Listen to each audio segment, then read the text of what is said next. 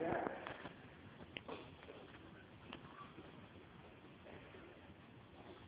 Sister Madison, now what painful loss did you suffer? In December of 2006, my 11-month-old son Morgan was diagnosed with AML leukemia. After 11 months of unsuccessful and painful treatment, including continuous stays in the hospital, Morgan lost his battle with the disease and passed away at 22 months of age. And that certainly had to be very painful. So how has that affected you? Well, losing a child is unnatural. It's the worst possible thing any parent can imagine. As a mother, I want to take all of Morgan's pain and suffering away and put it onto myself.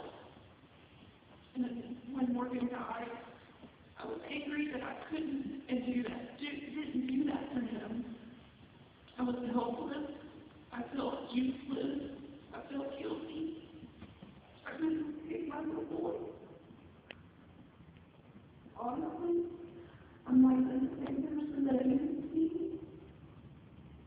I've been depressed. I've been anxious these past 6 years. And it's been hard for me to deal with my everyday life. I certainly can understand that. So let me ask you this, Mr. Madison. What reassurance from Jehovah has helped you really cope with this sadness? Well, of course, that would be the hope of the resurrection. Job said that Job 14:15, you will call, and I myself shall answer you.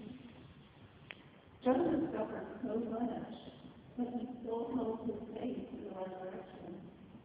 This scripture and this example are reassurances because Jehovah did in fact bless him. He's got 10 new children, plus he gets to look forward to seeing the new children that he lost in the resurrection. It was that real to him, and that real to me. I look forward to picking up Morgan in the resurrection.